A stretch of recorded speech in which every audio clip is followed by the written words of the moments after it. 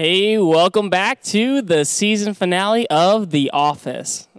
Oh, no, I'm just kidding. Welcome back to our season finale, our last night of Monday Nights with Jordan. I'm so happy you've joined us here tonight at the Lighthouse Church of All Nations. I'm your host. First and foremost, I just want to say, thank you so much for all of our supporters during this broadcast. I want to thank Pastor Dan and First Lady for all of, just these amazing opportunities to allow us to be able to minister to you guys tonight. Tonight, our topic is unlocking the presence of God. And Joey is going to be ministering first, and then Jamari is going to be ministering, and then Jeremiah. And we're just going to, just talk about some things that have been on our heart about unlocking the presence of God in our lives. So before I say anything else, I want to say, please share this post. It's an easy way to witness and to allow other people to be able to see this broadcast. Many people will just end up stumbling upon this, and they need to be able to hear something encouraging during this time. Please share it. Allow people to see it. Like, comment, say something encouraging in the comments for each and every one of us. But, Joey, you're right off. You're first. So how do you unlock the presence of God as a believer? Yeah, so when you came to me with this topic, I had the urge just to kind of share first the benefits that I have seen when you do unlock the presence of the Lord. And the first one is, I feel like it provides such a spiritual confidence and comfort. I know me and you were just talking about this. It's not like a confidence that you get when you're really good at a sport, and it's like a cocky confidence. He puts a confidence in you where you have such a boldness and courage, defend his name and, talk about his name and not be nervous to talk about people. When I first got into my faith and people were having a talk about God, I felt like it was, sometimes very easy to not speak my mind or defend the name of God. But when you get the presence of God over your life and you get the Holy Spirit inside of you, you feel such an urge to defend the name of God. Yeah. You get angry when someone's talking bad about God because they don't know the truth yet. Yeah. And when you truly get set free and truly know the truth, you start defending and really feeling the presence. And the comfort, I just feel like you put such a comfort over your life and knowing that the decisions you make, you aren't filled with fear. Yeah. You aren't second-guessing the decisions you make. You have such a comfort in just not second-guessing yourself in any decision. Yeah. And, it makes you not yield on your flesh. That's another thing that I've seen. In Romans chapter 8, verse 6, it says, when you set your mind on the flesh, it's death. But when you set your mind on the Spirit, it's life and peace. Mm-hmm. So when you have God's presence overlooking your life and you have God's presence everywhere around you, it's so easy to not fall for the temptations. It's so easy to not get on the wrong path. But when you don't have the presence, that's when it's very easy to yield to our flesh. And when we yield to our flesh, we're born as sinners. So it's very easy to fall for those temptations. It's very easy to go down the wrong road because you don't have God's presence telling you, hey, you shouldn't do that. We know the road to heaven is narrow. So having God's presence with you, he can keep you on that right path. Yeah. And the last one I found is it helps us fulfill our destiny. Before God can use us in our destiny, we need to have his presence. Before Saul became king, the presence of God came over him and completely transformed him as a person. Mm-hmm. On the day of Pentecost, when the Holy Spirit went in that upper room, Peter came out a completely transformed person. Yeah. So we need the presence of God in our lives if we want to be completely transformed, mm-hmm. Really fulfill our destiny that God has for us. Now, I guess just getting to, how to unlock the presence of God. I had many things that came to my mind with prayer, being obedient to God, leaning on the word of God, having faith. The list can go on and on. But the first one I want to talk about is prayer. I know, Jordan, you could attest to this. Right when I got saved, me and Jordan made a rule where, at least once a week, we go to the same place to pray for at least an hour or two. Get deep in prayer. At first it's so hard. You're like, how can you pray for an hour or two? But that's really when you rely on the Holy Spirit. That's really when you build up your spirit, man, and start speaking in tongues. Because obviously you don't have 2 hours of things to pray for. It starts to get hard. But that's really where you learn to speak for tongues for a while. Really build up your spirit, man. And, at first it was hard. But now, after doing it every week and every single morning, praying. Thanking God. 'Cause it's not the alarm clock that woke you up. It's God that woke you up. That's a quote I live by. Yeah. God gave you another chance at another day. So never be thankful. Never think this is going to be a bad day. He gave you another chance. So, I just feel like building a habit in prayer will keep you accountable and will just keep the relationship always there. When you're keeping yourself accountable, it's impossible to get away from that relationship because you're always speaking to him. Mm-hmm. It's that simple. God just wants a relationship. It's not confusing. If you have a relationship with God, he'll be there for you and the presence will be over your life. The next thing I wanted to talk about is faith. And in Hebrews 11:1, it says, now faith is a substance of things hoped for, but the evidence of things not seen. You said look for a Bible story that we think that is good for faith. And I think the one that is perfect is the story of Noah. You know, the story of Noah, I think we all know it. It's when he builds the ark. There was a great global flood. And the thing that was so crazy about Noah is the time that he was in, every man was wicked. You know, God described man as wicked, very evil. And God was very upset because everyone was praising the wrong things. You know, God was looking down like, why is no one praising me? Why is no one overlooking my name? And God got so angry, he said, I actually want to wipe out human flesh. I don't want people on this earth anymore, how mad he was. But I think we forget how good God's grace is. You know, how good God's favor is. And look what happened to Noah. God had so much grace in his heart and favor when he looked into Noah's eyes that he decided to keep Noah to be able to save humanity and keep humanity going on. That's why I think when we have God's favor and grace in our life, people underestimate how powerful that really can be. You know, if it wasn't for Noah actually having a relationship with the Lord, who knows what would have happened, you know? And when Noah said to people, there's going to be a great global flood, everyone was like, dude, you're insane. Like, there's no way. No one's ever heard of a great global flood. Yeah. No one's ever heard of something to that extent. And neither has Noah. Noah put his faith in the Lord and put his understanding on God's character and trusted in the Lord. You know, without Noah's faith in the Lord, who knows if that ark would have got built? Who knows if he wouldn't have been saved? Yeah. You know, but him putting his faith in the end, Noah was the only sane one, and everyone else ended up being insane. Yeah. So, you know, just to close this up, I just feel like a lot of us are waiting for a breakthrough in our lives, you know, and we kind of sit around and wait for God to make it happen. If Noah sat around and didn't take the first step, there would have been no ark built. You know, for us to get through that breakthrough in our life, we got to put the faith in God, but take our first steps to get through that breakthrough in our lives. You know, I just feel like that's something that we really, really need to do to show God that I have faith in you and I really want to take that first step. So whatever it is that you're dreaming of and whatever it is that God's placing in your vision or heart, nothing's too big for God. Yeah. God's dream is always bigger than what we can imagine. So just what I can leave you with. Yeah, you know, that was just a wonderful word. One thing that, you know, I just, you know, thought about when you're ministering that is, you know, a lot of times people, they don't commit enough. A lot of times it's like, it's just about that commitment that really unlocks the presence of God in your life. Mm-hmm. You know, like if in anything, you know, I was like, for instance, I'm going to commit 5% of my life to Jesus. Mm-hmm. Well, then I'm only going to see 5% of Jesus in my life. Yeah. If I were to commit 5% of my, you know, time to try to build my game in basketball, I really wouldn't see that much change. Mm-hmm. Whatever it may be, you have to look at, you know, really how much you're really putting in. If you have no commitment in, you know, in your faith, well, you know, no wonder nothing is ever changing. But when you really are committed and you live a lifestyle, you know, like what Joey's talking about, where you live a lifestyle of prayer, you live a lifestyle of reading the Word, it's something that you just do, you know, consistently. That's when you're going to see that you're just going to keep on rising and rising and rising, and you're going to move from glory to glory, and you're going to excel rapidly in your faith rather than just being stagnant, because how can God move if we don't move ourselves? Exactly. You know, that's there's really no way. So, you know, just be committed to whatever whatever you're asking God for. Commit to something, whether it be something small. Just commit to something, you know, and you'll see that will unlock the presence of God in such a tremendous way, quicker than anything else. We're gonna throw it over to Jamari. Jamari, how can we unlock the presence of God? Really quick one. I really love the quote that you used when you said it's not the alarm clock that wakes you up, it's God. That, like, I've honestly never heard that before, and it was just like it's just the truth, you know. Yeah. And that just like really it kind of touched me. Awesome, be honest. Awesome. But I have like more so where like I have the times where like God, He showed His presence, you know, in my life, you know. Mm-hmm. And I started off in Proverbs 3:6. It says, "In all thy ways acknowledge Him, and He shall direct thy paths." This talks about how God will leave you on the right. It talks about how God will lead you on the right path, but it's up to you if you stay on it. My coach, when I was playing basketball, my coach, he told me this quote. Well, told the whole team. He said, "We will lead you to the water, but it's up to you if you drink it."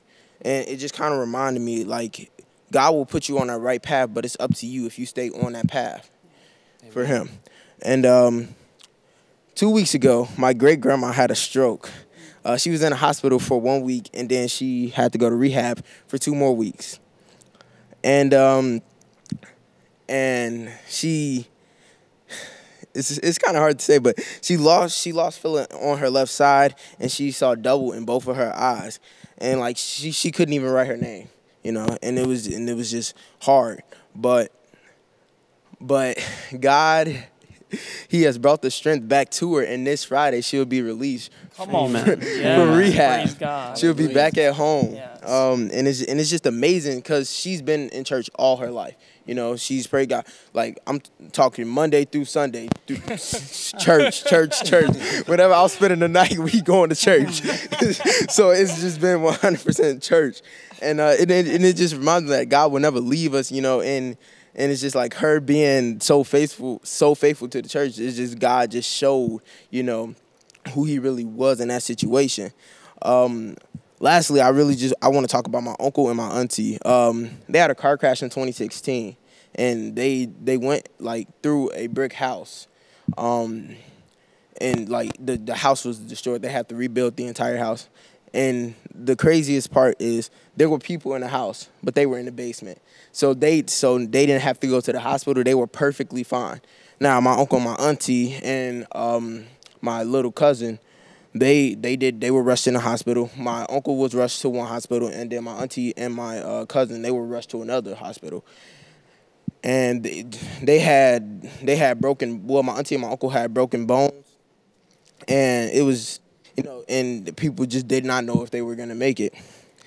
But the good thing is, no matter how bad the crash was, God brought them and healed both of their bodies. Because as of this day right now, they have been married since 2018, and now they have a 5-bedroom house with 3 kids. Won't he do it? Still going to church. And it's just amazing. And it honestly made me think of what Pastor Dan preached on last week when he said, when he preached on Let's Do This, when he talked about, nothing broken, nothing missing. He said, like, no Alzheimer's, no dimensions and stuff. And it just like, and that could have played an effect, but everybody has all their memories. And, as of right now, they're still living their best life. And it honestly made me think of Isaiah 40:31. And it says, but they will wait upon the Lord, and He shall renew their strength. They shall mount up with wings as eagles. They shall run and not be weary. They shall walk and not be faint. And it's just like that. I feel like that scripture just kind of goes with all the everything that has happened in my life and how God has been there. And that's pretty much it for me. Amen. I love it. I love it. Those are some amazing testimonies, And I know that, whatever situation anyone is going through, God takes care of His children. God watches over us. And He'll, healing is the children's bread. So God won't let anyone, who's of Him ever go unnoticed or, not seen. He always takes care of His children. And you could see it in these stories that Jamari shared. He always takes care of His children.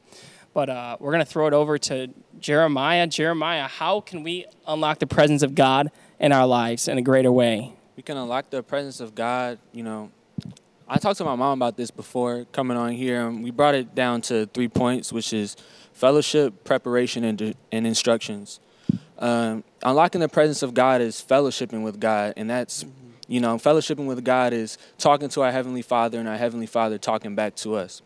And God wants for us to have a relationship with Him, and it's important to have a relationship with Him, like our relationship with our fathers here on earth.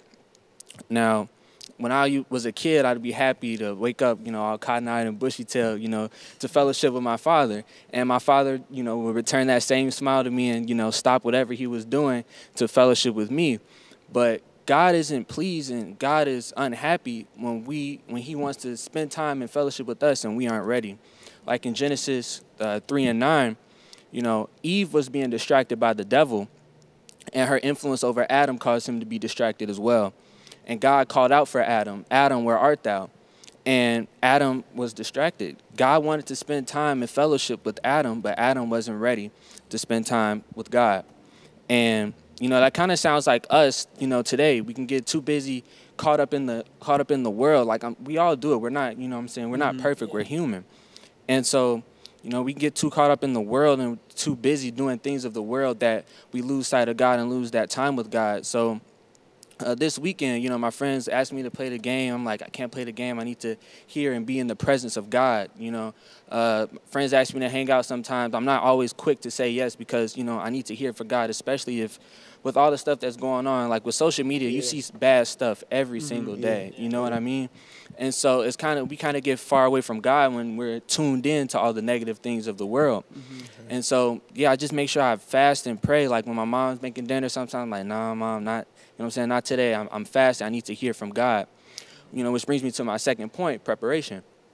And preparation is entering, the presence of God. 1 Corinthians 1:29 says, no flesh shall glory in his presence. And we shouldn't come in his presence any type of way. Like, for example, like when I'm outside playing basketball, and when you're playing basketball, you build up a sweat and you're dirty, you're stinky. We don't want to come in God's presence dirty and stinky. We have to, wash up naturally and get clean like we do in person. We must do the same thing spiritually. And so I always make sure, and we can do that by praying. So I always make sure when I pray, Father God, thank you for waking me up this morning. Thank you for giving me another day in life. Thank you for being Jehovah Jireh, the Lord God, our provider. Provide me food, clothing, shelter. Anything that I have done unto you, Father God, please forgive me and wash me clean, creating me a clean heart and renew me a right spirit, in Jesus' name. And then on top of that, it's like once we're clean, we get a new feeling. Then we can actually get to hear from God because God wants to speak to us. We just have to be ready to speak to him, like I said. And then which leads into my third point, instructions. When God calls you, he always gives you an instructor, to follow we must follow their instructions in order to be in the presence of God. We have youth leaders, pastors, mentors, mothers and fathers. God has assigned those people in our lives to mentor us and to give us instructions to push us towards God and unlocking the presence of God. And when I was 5 years old, my mom started teaching me how to pray and how to hear the voice of God. And, God was giving me dreams and visions like Samuel. And Samuel had an instructor as well. Samuel's instructor was Eli. When God kept calling Samuel, he called him 2 times and Samuel kept running to Eli, like, what am I to do? And Eli said, well, this is God talking to you. So when God calls you again, go back and say, here I am, God. And that's what he did. And what followed that was instructions. And so in 1 Samuel, 3:8 through 10, which states that, but he also says in verse 2, behold, I will do new things in Israel. And I prophesy that God will do new things in our house, in our school, in our family, in our life, in our church, in our finances, anything that we need, like we can pray for and we can ask for in the presence of God. And this all starts by following these steps. And so, that's what unlocking the presence of God is to me, being willing to talk to God and preparing and being clean in God so we can talk to God. And then just following his instructions. Like after I'm done praying and speaking in tongues, my mom tells me, get out a pen and get out a paper and hear what God is saying. Because it might be all too much at once, you know what I'm saying? So we have to write down those downloads and instructions that God has given us in order to unlock his presence and to go forth in what he wants us to do. I love it. Yeah, that's amazing. I love it. Do you have anything from that, Joe? No. I just feel like it's, it's really important just to listen to God and keep in tune with God, not listen to other people, because the presence of God that you're under is so much different than other people. Exactly. The visions he's giving you is not the visions he's giving other people. The dreams he's giving you is different than what he's giving other people. So if you put your faith in the Lord, then he'll provide for you. Exactly. Just stay in tune with God. So that was amazing. Yeah, I like that that preparation aspect and just the way that you posture your heart towards God when you go and you go and speak to him and you go and do things. Oftentimes I feel like it's just people will go to God like he's an on-demand button where it's like, okay, God, I'm going to come to you and throw all these things that are going on in my life. But then you never talk to God once in your life. You only come to God when you want to, throw all these random things on him. Like, okay, God, why isn't this happening? Why isn't this happening? Why isn't this happening? Why isn't this happening? And it's like, God's not your on-demand button. Now, of course, when you have a relationship with someone, it's different. Like if I have a relationship with, Joey, I know that I can go and talk to Joey and Joey would be like, okay, I'm willing to, help you out here. But if me and Joey didn't have any relationship and I came to Joey and I said, Joey, I need you to help me with this. Your answer would probably be like, dude, I've never even talked to you. I really don't know you. I don't really know you like that. And it's all about that relationship, having that relationship being postured and the right heart, right mind, a way that you'll be able to go and talk to God like nothing. And, and those are really some key ways that you can unlock the presence of God in your life. Yeah. The other thing that I want to say that, if you have yet to receive the baptism of the Holy Ghost, that is a way that, you will really see a greater depth of the presence of God in your life. And right now, I want to pray for anyone who's yet to receive it, because I believe that it is something that will, it will take your faith to a whole new level. In the Bible, in 100%. Acts, talks about when they received the Holy Ghost, they had a power came upon them, and then that's when they were able to become witnesses into all the different places that God wanted them to go. And it wasn't until then that they were able to really be able to do what, the mission of Jesus Christ. Yeah. But when they waited and that power came on them, that's when the gospel spread like, wildfire. And that's, I just know for myself that even my own life, receiving the Holy Spirit has been something that is, it's no words can explain it. So right now, if you have yet to receive it, it is very simple. A lot of people, they overthink it. They think it's something, crazy, and they don't, it's as simple as just allowing the Lord to give you your heavenly language, and that he can direct you and lead you the way that he wants to. So you just got to be open to it, and just be open to it and allow the Lord to be able to fill you with his presence right now. So right now I'm going to pray, and I want you guys just to pray in the Spirit too, and, point your hands to the camera as we pray right now. So right now, if you have yet to receive the Holy Spirit, just raise your hands in the air. You're going to start to feel an anointing. You're going to start to feel a presence of God that you've never really felt. There's going to be a river of flowing water that's going to stir up in you. And you just have to open your mouth and just start speaking.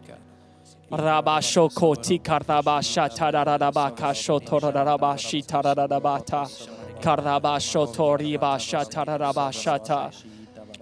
to feel it right in your stomach, and it's just going to come out like in a way that, your tongue's just going to start flowing. Just say, I receive it right now, Lord. I receive your promise right now in the name of Jesus.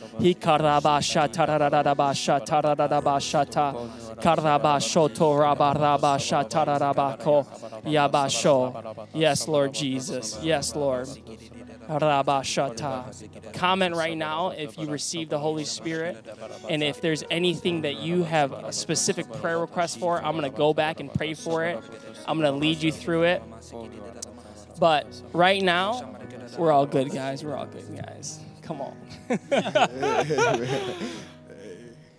If anyone has yet to receive Jesus Christ, though, we do salvation prayers all the time, and it is just simply about just giving it to God, just giving your life to God, and making that commitment, just like we were talking about, devoting that time, devoting that, whatever you have that you can just give right now to God, just open up and allow him to come into your life. So I'm going to pray right now. Just repeat after me. Dear Jesus. Dear Jesus. Come into my heart. Come into my heart. I'm willing to turn away from my sins. I'm willing to turn away from my sins. And follow you all the days of my life. And follow you all the days of my life. In Jesus' name. In Jesus' name. Amen. Amen. Well, I'm so happy that you joined us here for our last night of The Office. No, I'm just messing around. I'm so glad that you joined us. I'm so thankful that Pastor Dan and First Lady and the Lighthouse Church of All Nations and all the supporters during this entire month. It's been a blessing. It's been an honor. It's awesome to be able to serve Jesus. I got, the dream team here tonight, and yes, sir. Everyone did great. Show some love in the comments, but this concludes our night, our final night of Monday Nights with Jordan. I'm so happy that you joined us, and just have a great evening. See you.